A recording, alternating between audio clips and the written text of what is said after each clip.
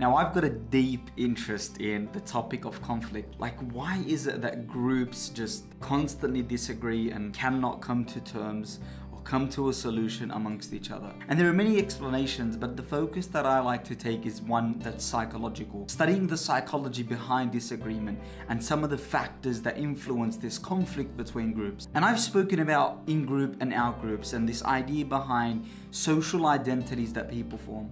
But I want to turn my eyes towards a very, very interesting experiment that was conducted over and over and over again to study how people simply follow what others are doing. And this explains so much. Like, whatever group that you grow up with, whatever environment that you grow up with often determines who you become. You know, sometimes we attribute our beliefs, we attribute our opinions as part of our identity. We think it's who we are, but often really they're just a product of the environment that we were raised in. And so if you look at a lot of the Sunni and Shiite conflict, if you look at a lot of the Armenia versus Azerbaijan conflict, if you look at the Yemeni conflicts and other conflicts that are ongoing, they're a mere product of people following those around them. Yes, there's a stem, there's a place where it rooted from, but there's more to it. Like, why does this conflict grow? Why does this start from a disagreement that starts off at a minute level,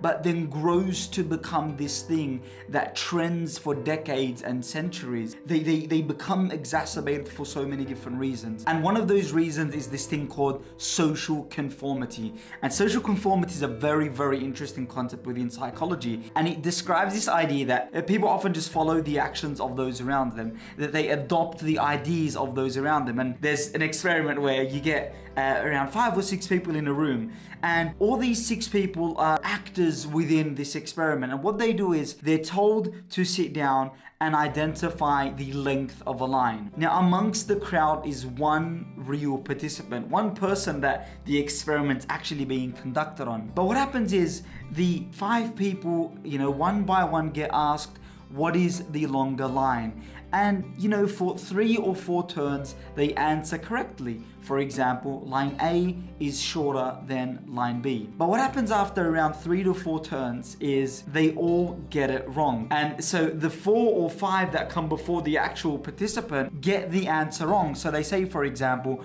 line A is longer than line B, even though it is clearly not, even though like line A is clearly shorter than line B. And what the experimenters observe is, what does it take for the 5th real participant, the person that the experiment's actually being conducted on, what does it take for them to actually conform and just say what everyone else is saying, to believe what everyone else is believing? And amazingly, after a few turns, you see the real participant, which can clearly see that the line is not at the way that they're describing it. They end up conforming. They end up saying, for example, that line A is longer than line B, even though they can clearly see that it's not. And that's the idea behind social conformity. This idea that we might not hold something to be true, but simply because others around us hold it to be true, simply because others around us do something, we conform, we do what everyone else is doing. This takes us back to this concept of division, this concept of conflict, of group conflict. Now, conflict is apparent in so many ways, whether it's in a religious dimension, whether it's in a cultural,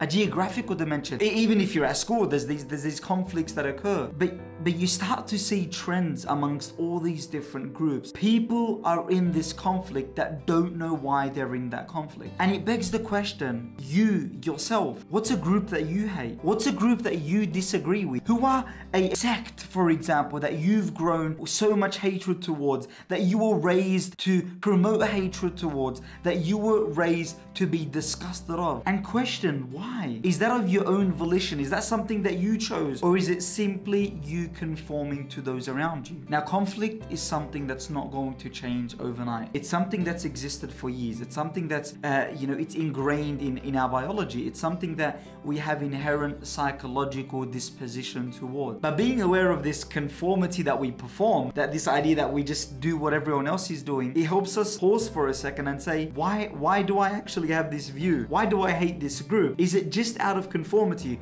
Or is it because I've actually formed my own opinion on the topic? And let's break this down to an even smaller level. Like the clothes that you wear, are they simply because people in your area, your region, wear those clothes? The way that you speak, the way that you conduct yourself, even the way that you go ahead with marriage or relationship, all that's conforming to the people that are around you. And it's not easy to diverge and break against the trend, and that's not what I'm saying. But being critical of why you hold your beliefs, why you do certain actions, is quite important in a journey where we're trying to lessen conflict in a more and more divided world. And of course, if you're interested in knowing the psychology behind conflict, if you're interested in exploring the geopolitics of the world and how a lot of it just goes back down to individual differences, watch this video and subscribe to my channel.